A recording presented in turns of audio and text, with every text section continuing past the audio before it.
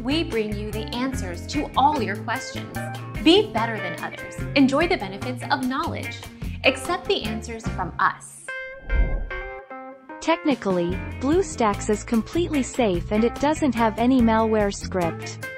The fact is Bluestacks requires a minimum of 2 GB RAM to run perfectly on your computer. Although, some people install it anyway on the computer, even their computer doesn't meet the minimum criteria of Bluestacks requirements. Our mission is to provide accurate answers.